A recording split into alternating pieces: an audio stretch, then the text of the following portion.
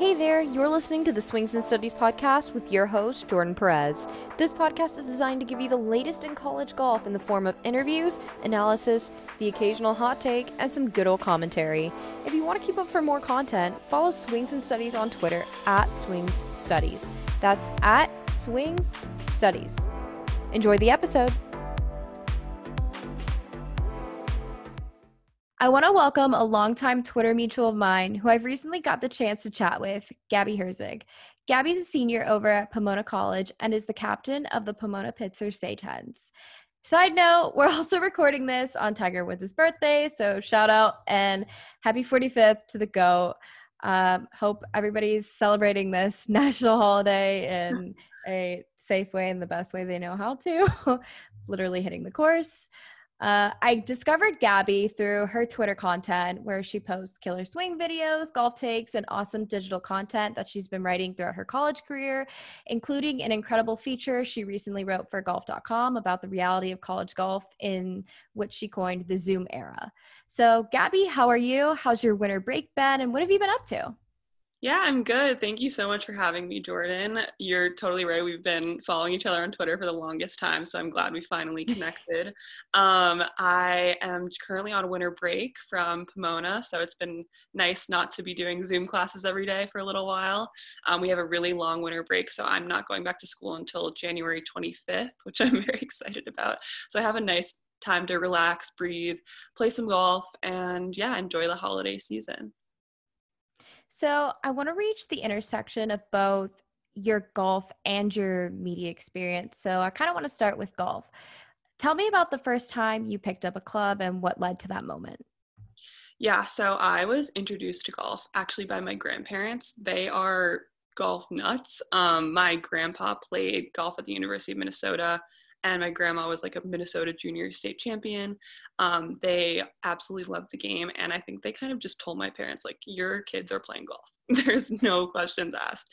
So I remember, I think I was about 5 or 6 years old, and they took me to the range for the first time, and I was like really angry about going to the range. I really didn't want to go.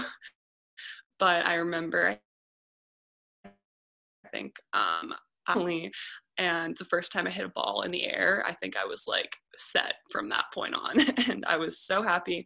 And then ever since then, golf has been like an amazing way for me to kind of spend more time with my family. So I still play golf with my grandpa to this day. He's 88 and he can still walk 18 holes no problem. So it's been like absolutely amazing, the sport for me, in terms of kind of getting to spend time with my family and, you know, meeting new people, making connections on and off the course. And that's one of the reasons that I love golf and have kept it up until this day. At what moment did you kind of realize that golf was something you were truly passionate about and you really wanted to stick with it, as in like making it a part of your daily life? Yeah, I think so the summer after my freshman year, I got the opportunity to work for Fox Sports and be kind of like a runner at the US Open at Shinnecock. So that was the 2018 US Open. And I went into the experience kind of thinking I would be like, you know, getting people coffee and doing kind of normal runner tasks. But I ended up getting assigned to work with a features producer in the interview tent. And golf like really wasn't her expertise. So I ended up like writing a lot of interview questions and doing a ton of research and kind of walking her through the PGA Tour and pointing out players. And it was just the coolest experience to be kind of on the back end of everything that I am so used to watching on TV. And at the same time, it being at such a huge, important event. So that was really the moment where I realized, oh, like I can actually make this into a career or pursue this like outside of college and outside of the competitive side of the sport. And also I just kind of realized that like I love golf so much and I can't imagine working and not like dealing with it every day, or like having it be part of my daily routine and experience. So I definitely like had kind of a light bulb go off after that week with Fox Sports, and I was like, oh, I can actually like pursue this and it could be so fun and amazing. When you talk about the moment that led there, thinking back to like your junior golf days and then getting into recruitment and deciding where to go for school, What kind of led you to make such a big move? Because you're from New York and Mhm. you go to school in California. Yes. What took you from the East Coast to the West Coast? Yeah, it was definitely like I kind of made that decision late in my college process. So I went early decision two to Pomona. So I only really committed there like in the middle of my senior year. And I just kind of realized that like I wanted the experience of being able to play all year round, but at the same time, I went to kind of a rigorous, high school in New York, and I really wanted the like kind of top tier academics that Pomona offered as well. So it was really the perfect combination, and I realized that I couldn't pass that up. So the combination of D3 golf, great academics, location, it was like a perfect match for me. So it was a big jump, definitely, but I felt like, if there's any time to get out of New York, it's like my 4 years of college. I had that opportunity. Why not do it? So I'm really glad that I did. And I love California, but I definitely think that heading back to the East Coast is in my future. So would you say you prefer the East Coast? I think so. I'm so biased because I grew up in New York City. So it's my favorite city in the world. I don't think anything compares to it. So I don't think I could live it. I think I could live in LA for a little bit, but not my whole life for sure. So I want to talk more about your story for golf.com. It was a really great long form feature, and you really delved into your own personal experience, but you also brought a lot of different voices to it as well. And it really helped substantiate an experience for a lot of people are going through, and I think is a little hard to see on the outside, especially this far into the pandemic, because I think a lot of people kind of assume that things are okay because it is a distance sport and they see power Yeah. fives competing and they think, oh, everybody must be back to normal, things are fine. But there is a not so much an alternate reality, but comprehensively within college golf as a whole, there are still many teams and many programs who still can't compete and still not may not be able to for a while. How did that piece come together, and was it any sort of difficult to write such a vulnerable piece? Yeah, it took me a while to write. I kind of wrote it over the span of a couple weeks, actually, just kind of piecing it together and getting in touch with other players.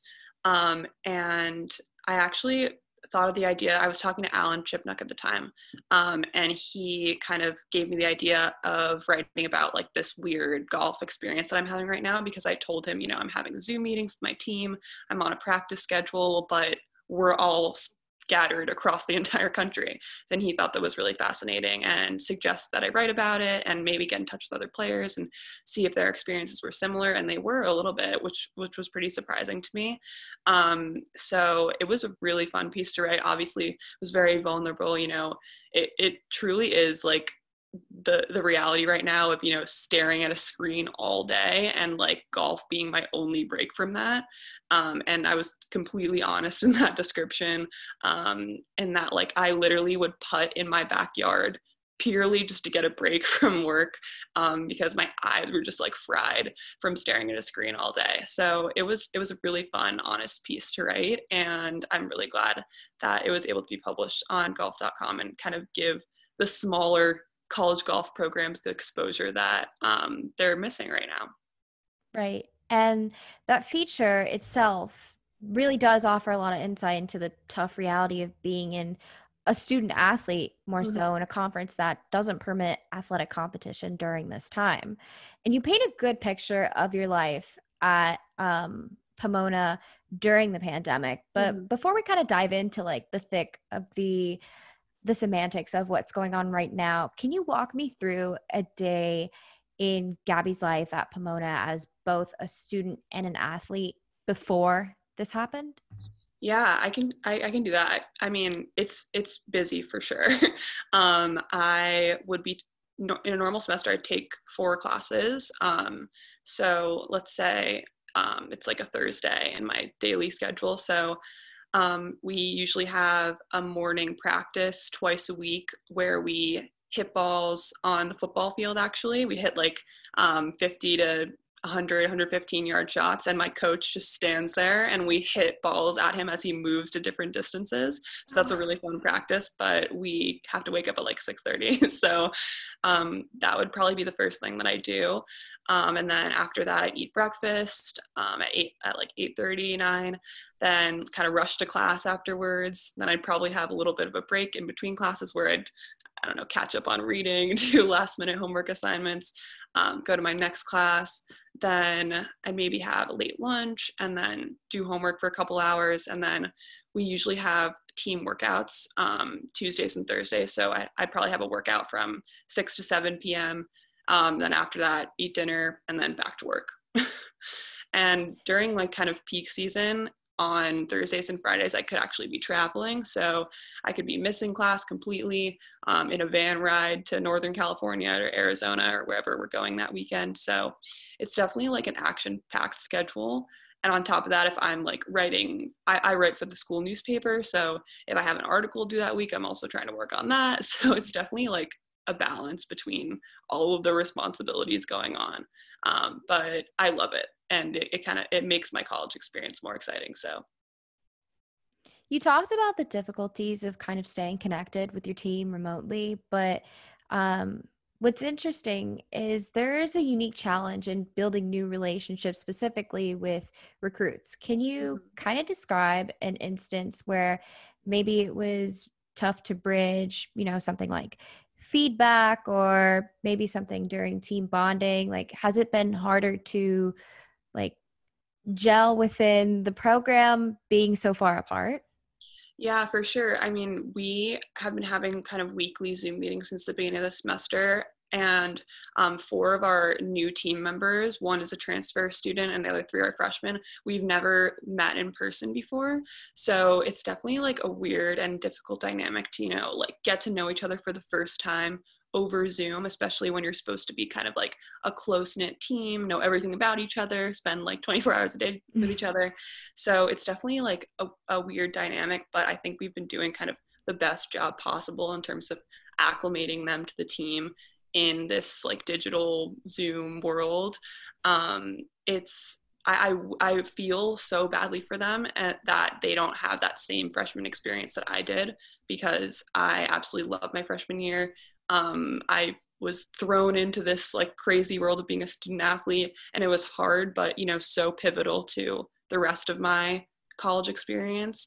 So we're just trying to do team bonding activities over Zoom, meet weekly, kind of just update each other on our lives and make the experience as normal as possible for them. But I'm so excited for them to be able to come back to campus, hopefully maybe this March or in the fall. And hopefully, the experiences they've had talking to us over Zoom make them even more excited for that. So I'm excited for them, but also, it's been tough, and I understand the difficulties that they've been having. What specific things outside of like the typical weekly exercises you guys do to still maintain strength as a team? What kind of bonding activities have you guys implemented through Zoom? Yeah, it's mostly kind of just like each week. Sometimes we'll come up with like a different topic for each Zoom. So a couple weeks ago, my coach came up with the idea that we do like, a minute of like your golf story. So you kind of just tell everyone like how you started with the game, like some competitive highlights, your favorite parts of golf, just to kind of give everyone like a snapshot of, how you got here. And I think it was a really good exercise, a really fun and kind of quick exercise to get to know everyone a little bit more. We also recently had a Zoom where we met the recruits for next year who just got into Pomona-Pitzer, which was really cool. So it's awesome to see the team growing, even though we're at kind of a standstill right now. But we've been trying to just like connect as much as possible. We have our group chats on GroupMe and Snapchat. But other than that, yeah, we've just been trying to keep in touch and stay active on there. Do you think in some ways it might have brought the team closer? I think maybe a little bit. It's definitely like a different dynamic because we're not eating meals together. We're not spending nearly as much time together. So it's always fun to get like little updates on everyone's life that makes it feel like we're having those same experiences. But I think it could have brought the team closer together because, we're really working hard to stick to a practice schedule, have these Zoom meetings, do conditioning.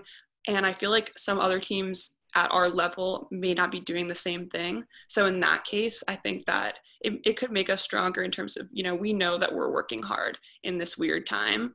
And that might put us at an edge if we get to come back to competition later this spring potentially. But yeah, it's been good so far.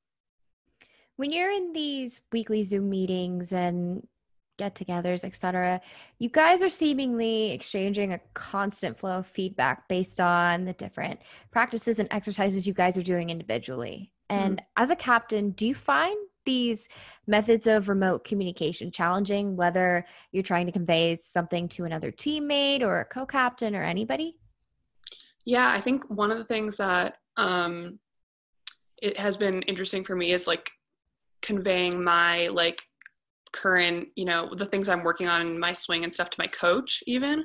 And I think maybe some of my teammates kind of are having that same thought. And, like it's hard for someone who's not, doing Zoom school to understand like the schedule and like the stress that we're under right now and how weird it is.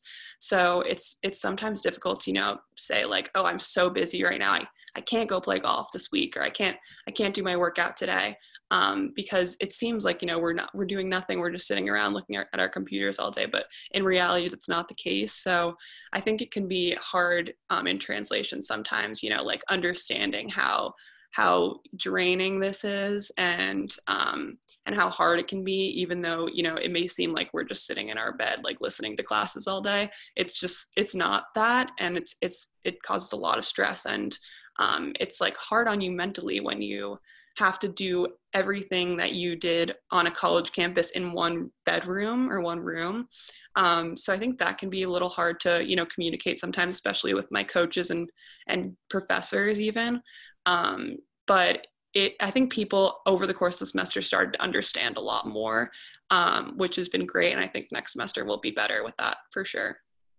You talk about the little things that you did, like putting with the blast sensor and playing Yeah. your 18 holes weekly, being kind of your saving grace in a time where you feel so confined to just doing everything from a laptop. But was Yeah. there ever a moment where finding that motivation was tough to just go through the motions? Yeah, for sure. I mean, I went like days or a week at a time without picking up a golf club because I purely was just so stressed, and I was like, is this worth it? We're not competing anytime soon.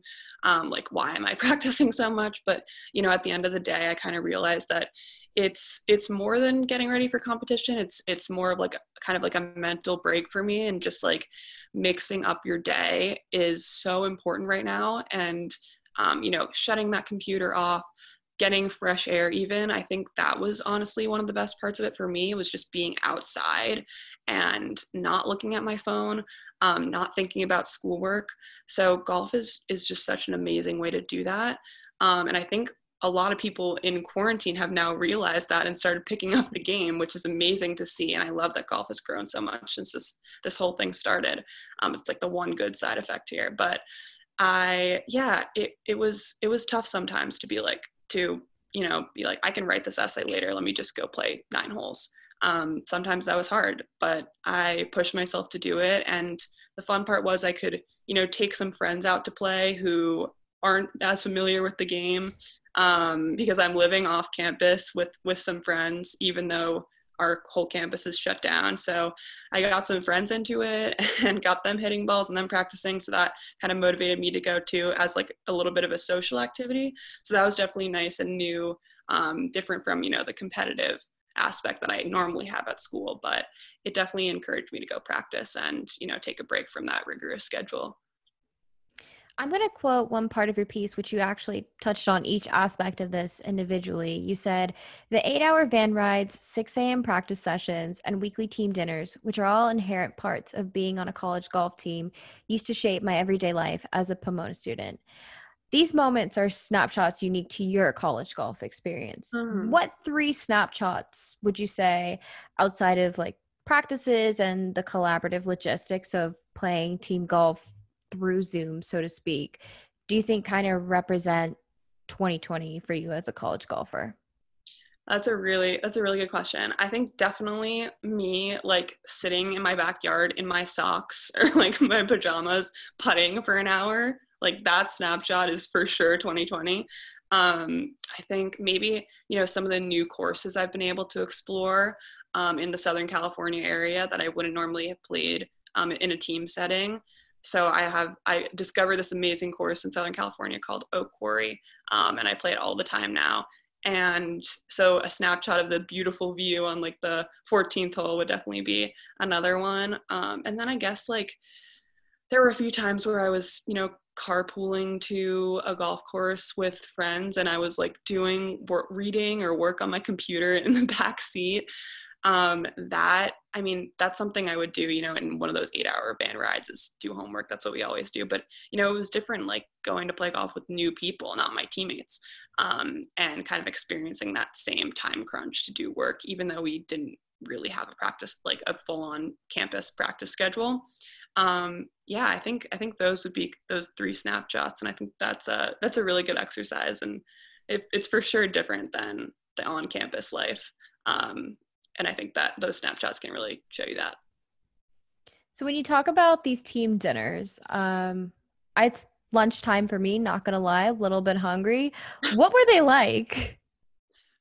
We would always, kind of after our practice, if it worked out with like eating schedules, and the dining halls, after our practices, we would all just kind of go straight to Frary, which is like the main dining hall at Pomona.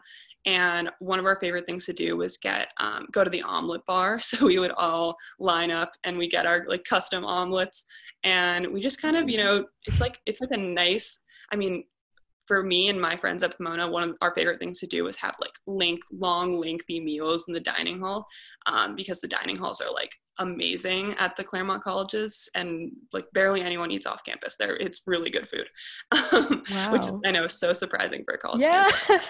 But we would basically like sit in the dining hall. We'd all be in our golf gear, so we stick out like a sore thumb in the dining hall, like wearing our little hats and skirts. So we would just kind of sit and like debrief and not talk about golf for a little bit, which is nice. Eat our omelets and then go on with our day. So getting back to kind of the present, how would you describe your mindset kind of entering your senior spring? I know you've kind of got like a bit of an extended winter break, so that's probably not necessarily on the horizon, but it's still close enough. Do you Mm. kind of have an idea of what the remainder of your college golf career is going to look like? Yeah, I think it's going to be relatively similar to what we did in the fall, maybe like upped even more. I think our coach is planning on giving us kind of like a 20-hour a week practice schedule. So we'll probably play 2 rounds of 18 holes a week, 2 workouts, and then kind of range and putting practices where we fit with our own schedule. So it's probably going to be like that for the first couple months. And then Pomona has said that there's a chance that students can come back to school in March after spring break. But I don't know if that's going to happen. I don't know if sports are going to be able to happen if that happens. So, it's really up in the air still. Obviously, I would love for the freshmen to have that opportunity to come back to campus, and I think they're going to be prioritized, which I think is really good. And I mean, probably the best decision that the school could make, because I feel so bad that they're missing out on that freshman experience. Like I said earlier, it was so pivotal for me. I'm living on like 2 minutes away from campus right now. So it's been nice to, have that like feeling of being at a campus, away from home. I live with 3 roommates and have been able to have some kind of social interaction through all of this, which is really nice. So I think it's going to be a lot of the same of that, and playing a lot more golf. I'm only taking 3 classes next semester, so maybe I'll have a little more time on my hands. But yeah, it's looking like I might not have any more competitive golf to play as a college student, which is really sad for me. And I haven't really played a competitive round for Pomona since the end of my sophomore year, basically, which is, it's sad to think about that I only really got 2 full seasons, but at the same time, I'm so grateful for those 2 seasons and all the experiences that I've had with my team, my teammates, and being captain was such an awesome leadership experience this year. And I'm proud of all that. So it's bittersweet, but at the same time, I feel like I'm going into, graduation with a lot of amazing experiences under my belt. So I want to talk about more so, we did delve into this a little bit, but I want to tap into kind of the larger issue, which was, you know, giving some exposure to a side that people aren't necessarily familiar with in terms of the experiences at smaller programs. Most people kind of, I think, perceive that college golf is back because they know Power Fives are back in some Yeah. semblance, and they kind of think things are okay because it's distanced, which things really aren't super okay. But outside of that, do you think there's more of so a general misunderstanding of kind of the issues and maybe like the culture surrounding playing at smaller schools and how those experiences at maybe like D1 Power Fives they're not necessarily neck and neck with playing like at a smaller school? Yeah, it's like it's a different world, honestly. Especially we're obviously seeing the differences now in that they can compete and, they have the funding to take those safety precautions. For example, like we were talking about what if we were brought back in the spring, how would getting to and from competitions work? And we can't sit in a van in that tiny van anymore because it's not social distance, and we can't, go to each other's rooms and all that kind of stuff. And I think at a D1 school, like the more resources you have, the more you're going to be able to do right now. So, they can fly private all over the country to compete. Like some of these schools have jets where they're just like flying across the country every weekend, which is insane for me to think about because, we're literally like on these 8-hour drives to different states. So it's like, it's totally a different world. And then I guess aside from COVID, on a daily basis, I think the academic side at a school like Pomona is a lot different from playing at some of these D1 schools, and that like for a lot of my teammates, academics is a number one priority and golf comes second. And I think playing in a D1 program, it might be the other way around. It obviously depends on the individual, but my coach will always say, academics come first. If you have like a test or a huge paper and you really need to excuse yourself from a practice or reschedule something to accommodate your academic schedule, like he will be very understanding of that. I don't think that's probably the same at a D1 school. So it's a completely different world, honestly.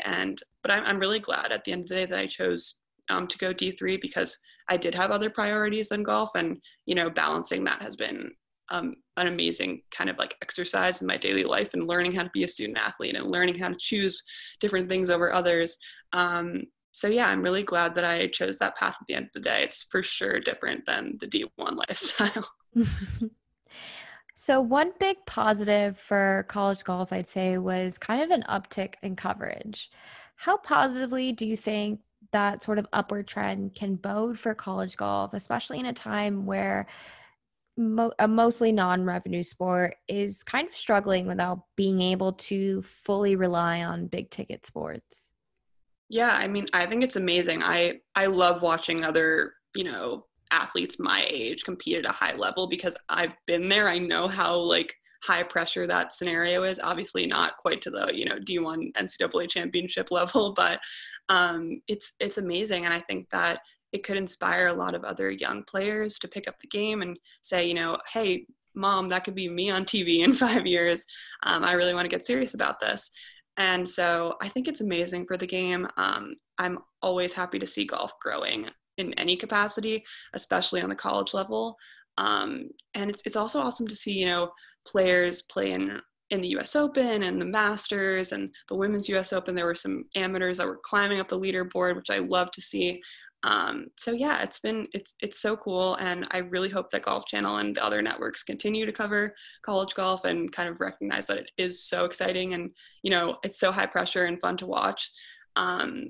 yeah, I think now with players like, Matthew Wolff, Victor Hovland, some of these like young hot shots, it's becoming kind of more on people's radars because they're like, oh, there could be another Matthew Wolff coming in a year.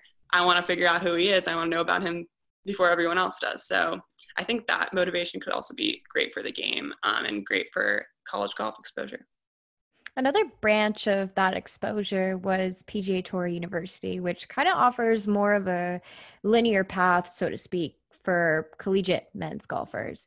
How do you feel about programs like that? And do you think there needs to be more of a program for that on the women's side? Because obviously it's still like muddled and messy because there's so many different ways you can qualify and move through the ranks, and there's no real linear path still for women's golfers. So how do you feel about that being introduced on the men's side and that giving players at that level some sort of path, but do you think there needs to be that on the women's side too? Yeah, I think absolutely that needs to happen on the women's side as well. I mean, it's definitely a common trend in golf for something to be developed for the men's side before the women. So I'm not surprised by that. I haven't been following the program too closely, but I think it would be really cool. I mean, I know the Q school route is incredibly expensive and often doesn't lead anywhere for a lot of people. So finding an alternative to that, I mean, is amazing. But I think, for it to truly be like accepted and, praised by the golf community, I think it needs to happen on the women's side for sure. It's definitely upsetting to see kind of the like continued inequality in the golf world between, men's and women's golf professionally, and even like in college golf. I know that I think a couple of programs around the country, maybe the men's teams are competing, but the women's aren't, which is mind blowing to me. And I'd love to like look into that further. But, I think that any pathway to the PGA Tour for college students is great, but it being on both sides needs to happen immediately. So, talking about your resume, so to speak, more so outside of being just an athlete, it's pretty stacked. You've had experiences at NBC Sports. You're talking about being a runner at Fox Sports, and now you have an upcoming internship at Golf Digest. What kind of takeaways throughout your college experiences in media have you made, and how do you plan to bring those into your internship at Golf Digest? Yeah, I have had like a very diverse kind of array of experiences in media. I've been on like the production side, I've been on the digital editorial side at NBC. Now I'm getting more into like the direct writing side, which I love. And I guess something I've learned over the past couple of years is that finding those like unique, like kind of niche stories is so gratifying, and people really want to read them a lot of the time. So last summer, I think it was the summer of 2019, when I worked at NBC Sports as an intern, I wrote a piece about Akshay Bhatia, who is now a professional, and at the time he was the #1 junior golfer in the world. And I wrote this story kind of describing, his confidence going into turning pro at 18, and all these like kind of niche things about his practice schedule. And he gave me some crazy quotes about how he like his swing is better than Tiger Woods in some way, which was awesome to hear, like the confidence of a 17-year-old. But like finding those unique stories has been amazing for me, and it's something that I want to continue to do, especially at Golf Digest. I think they do an amazing job of covering the golf world, and making like creative pieces out of a seemingly bland sport from the outside. And I think they've done a really good job of kind of making it easier for others outside of the golf world to process and become interested in it. So I think I really admire them on that front, and I hope to kind of contribute to that. And then also just from like kind of a larger standpoint in terms of all the opportunities I've been able to accept in like the media world, I think like networking has been my #1 savior. And honestly, just sending like cold emails to people, Instagram DMs, anything has been my like way that I've gotten to all these amazing places.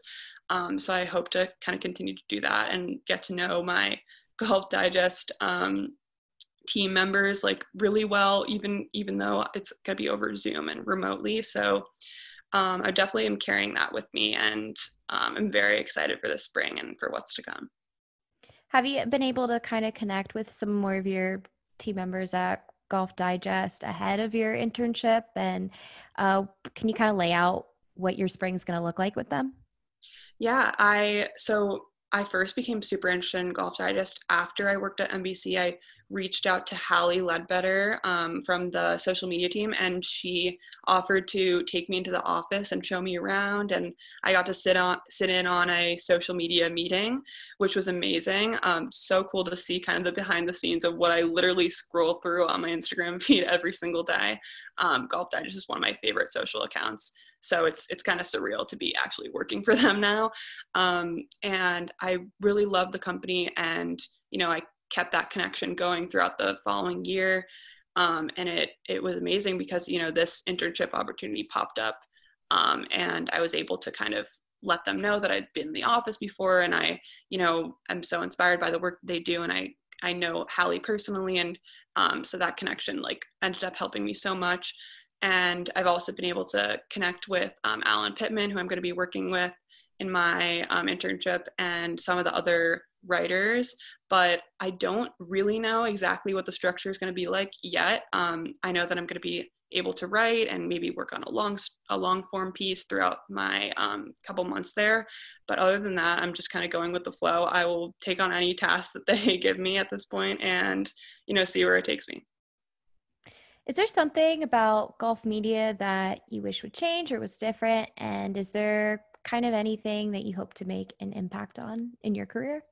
Yeah, for sure. I mean, something I've definitely noticed, joining the like golf Twitter world for the past couple years, I really want to see, more excitement around women's golf, and less, like putting the sport down in the comments. It's always so disappointing to see those kind of people saying, it's so boring, I'm never going to watch that.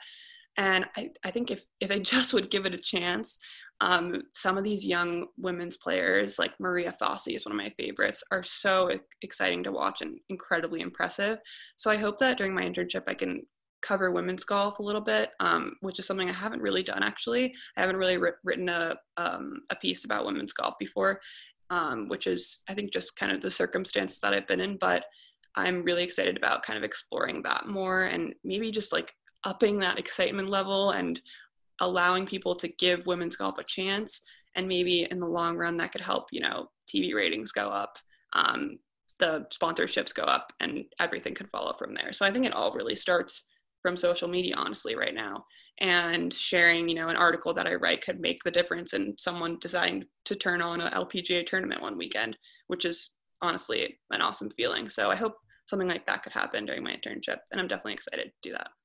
Yeah, social media is such a huge vehicle, especially nowadays, for pushing so much golf content and kind of making waves through different stories. Like you said, kind of covering those unknown topics or stories that you said have been gratifying for you, can really kind of change the scope or the way that someone thinks or someone might perceive, particularly in this topic, women's golf. And it's nice to know that there are so many individuals who are so passionate about bringing the women's golf game on a equal playing field as the men's golf game, because there's such a huge amount of talent that really gets undercovered and is not receiving the same amount of exposure. So it's really exciting to hear that you're passionate about that and you want to explore that in your internship.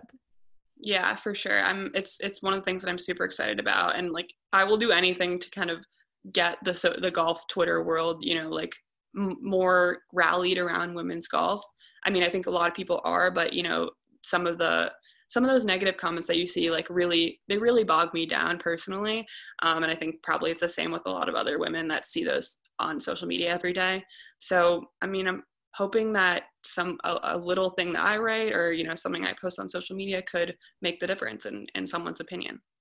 Right. It just takes those small changes, right?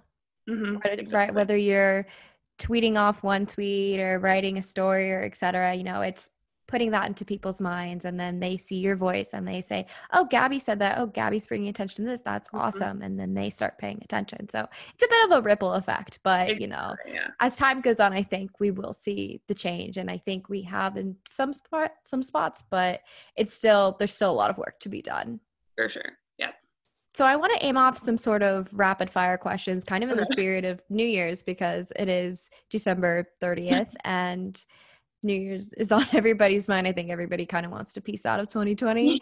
I agree. But I just want to aim these few questions at you. Okay. So first off, do you have any New Year's resolutions? Are you a New Year's resolutions person at all?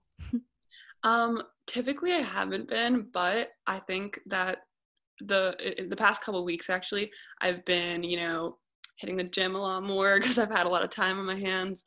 So I hope to continue that in 2020. I at the end of my sophomore year I like injured my back a little bit, so I really want to like get my strength back in that area and not have to deal with a back injury ever again. Oh, wow. And I'm definitely motivated to do that now that I have like a little more time on my hands and I've kind of learned how to do a routine that feels good for me. So I'm really hoping to continue that in 2021 and actually like stick to it this time.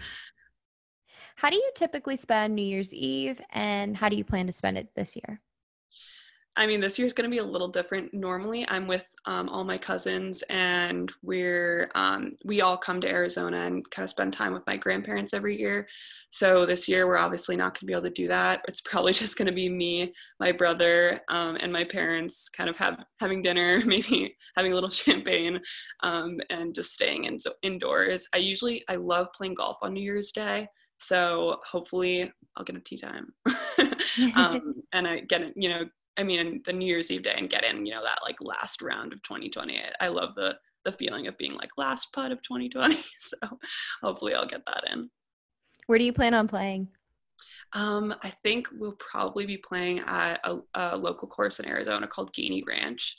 It's one of my favorites. I've been playing it since I was young and just love it. Do you have a favorite personal memory of 2020? Oh, that's a good one. What immediately came to mind golf wise is over the summer when I was in New York, I actually got to play Bethpage Black. And that was surreal because I had watched the PGA Championship there the year prior, and seeing myself hitting some of the same shots that like Brooks Koepka hit, and standing on those tee boxes that I saw like Phil Mickelson stand on. I mean, it was so awesome, and it's a tough course, and I struggled out there for sure, but it was an amazing experience, and I don't think I would have been able to do that without the pandemic going on and some of these tee times being open. So it was awesome. What was your favorite story to come out of golf in 2020? Oh wow, that's a really good one too. I've been so fascinated by Bryson's distance gaining, and I think that a lot of people would probably say the same thing. But I've been watching. I don't know if you watch GM Golf on YouTube or follow him on Instagram, but he has a recent YouTube video working out with Bryson DeChambeau and like going through his workout routine, and I highly suggest watching it because it's so fascinating what Bryson is doing to build up his strength and work these muscles that I've actually like never heard of before. And some of these machines that he has in his garage are like the weirdest body contortions you can imagine. So it was super interesting to watch, and I'm like very excited for what he does next and what numbers and records he breaks on the PGA Tour. What was something you improved on related to golf, and then what was something you improved on outside of it in 2020? I think I owe a lot of my good playing recently to that putting mat in my backyard because my putting has dramatically improved. I feel so much more confident over putts now, and making par saves, and it truly does change your game. So I'm looking forward to continuing that and keeping my putting up. And then something outside of that, I definitely like am proud of where I am career wise, and setting myself up for an exciting future postgraduate. And I'm really excited for this Golf Digest opportunity. I'm I'm proud of myself for kind of achieving that goal. And it's a company that I've like looked up to for so long, and I'm kind of still in shock that I actually get to work there. So that's something I'm super proud of. And I definitely improved at, my networking skills and communication skills, especially over the pandemic, and, reaching out to whoever I could, even though it seemed uncomfortable or I was scared to at first, just kind of getting over that hump and doing it really pays off. And I'm proud of myself for kind of getting more comfortable with that. And finally, is there something, I think you've probably touched on it a little bit with your internship, but is there anything else you're looking forward to in 2021? Yeah, I mean, I'm looking forward to like maybe normalcy coming back. I'm looking forward to maybe getting the vaccine later this year. Just like getting back to those like normal routines that I was so grateful for in college, and social events, and being able to like hug people and all those little things that we're missing right now, more face-to-face interaction. I'm really looking forward to that, and hopefully our country can pick it up and get it together. And if not, I mean, I think the world is kind of getting used to this whole Zoom world, and a lot of amazing things have come because of it. And I probably wouldn't have been able to meet you without this. And, all these like little connections that you wouldn't have probably made in a normal year have been awesome. And it's kind of a great takeaway to something that didn't have many positives to it. But yeah, I'm definitely looking forward to a return to some sort of normalcy in 2021, as I'm sure everyone is. Well, we're definitely making the turn. I mean, things seem to be brighter for the most part with approaching 2021.